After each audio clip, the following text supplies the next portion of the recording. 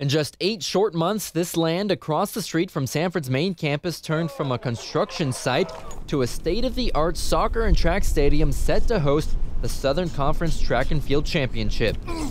A ceremony was held Friday morning to dedicate the brand new stadium just hours before SoCon student athletes took the field to compete.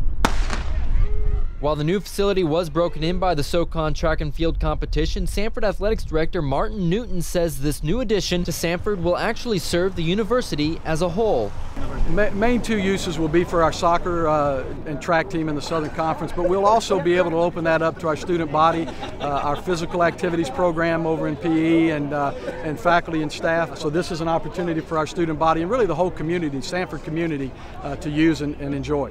While the track and soccer complex will serve the whole university, track and field coach Rod Tiffin notes this opening weekend is especially sweet for his student athletes. This is a dream that our program has had for the last 6 years. I've been here 3 years and we've been planning this, and for it to come to fruition right now, it's just amazing for our student athletes to be able to come and experience this. Our team is just bubbling, they're ready to burst, so it's just been really a special situation for us. And these athletes have good reason to be excited, notes soccer coach Todd Yelton, as this facility puts Samford in the same arena with many other top Division I schools.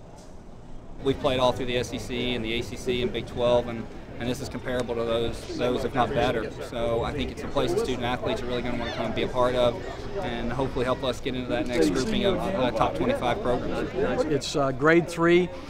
For Olympics, so that world records, so that we will be able to set some, hopefully definitely some Samford records, but also some Southern Conference and some world records here.